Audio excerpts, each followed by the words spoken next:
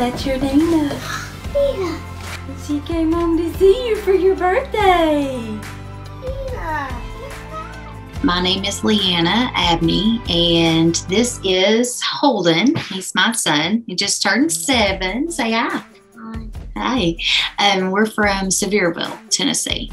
We got her, it was a rescue, I guess you could say, because she was living, it was a litter that was under a porch of somebody that we knew. So we took her in, and she has been with us ever since until she was gone. The back door, it will, like the wind can, if it doesn't shut and latch all the way, the wind could get it. And she got out that back door. We were gone maybe an hour at the most. And we have a dog back there, a lab, and she was even in the backyard. So it was really strange how she disappeared, because it was unlike her to just be gone. And when I came home, I had to run out and get them from school. When I came home, she was gone. She had gone outside. The dog was inside, and the door was open, and we just never saw her again. She just completely vanished. I got in the car and started to drive around the neighborhood. And we walked the neighborhood, you know, tried to look around, see if we could find her.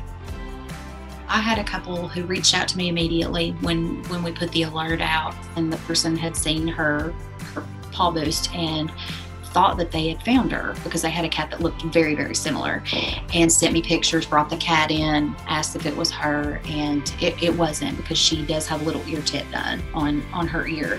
So whenever I saw the picture, I realized it wasn't her.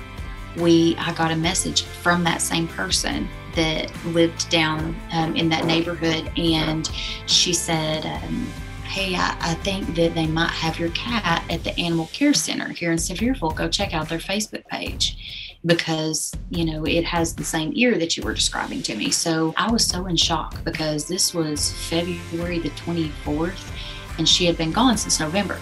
We picked her up and brought her home, and then when he got back from school, she was waiting for him in his bedroom. So it was a big surprise. She was sitting on the middle of the bed, and he came in and found her. He was miles up the road, like all the way down the river, down by the Smoky Mountain Knife Works is where the person found her that took her in.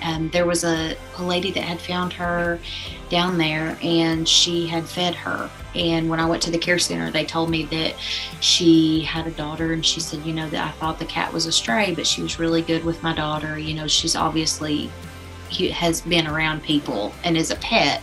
So she took her in to the care center, and that was the place that posted her on Facebook where we found her, so we could get her back. So yeah, I was definitely grateful for that.